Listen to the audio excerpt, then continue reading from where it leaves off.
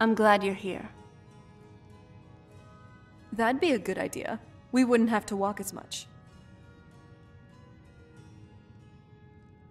Why would you want to hire a bard? Don't you already have one in front of you? But hey, they definitely liven up the atmosphere. I know how to play the lute and sing, but I'd rather not do that all the time. It's a bit quaint, but there's definitely everything we need here. An alchemy table, storage, and some ingredients. Honestly, I can't wait to try out some new potion recipes in here.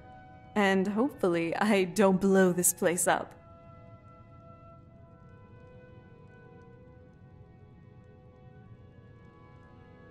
I was just thinking, how would I describe you to someone who's never met you?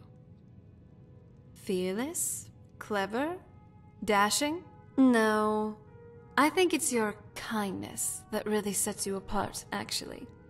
You always try to help people, and it's uncanny how you can always tell when someone needs your aid, too. I never did get how,